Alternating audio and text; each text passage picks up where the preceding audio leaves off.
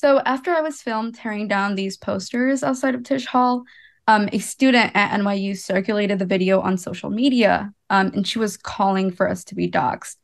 Shortly after, celebrities, public figures, and Zionist platforms with millions of followers were sharing our information publicly. The student also created a petition, which received over 10,000 signatures to call for the expulsion of everyone in the video.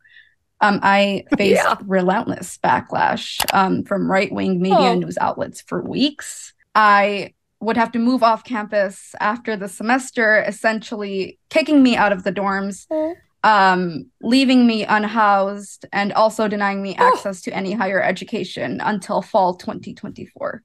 Too effing bad. Too bad.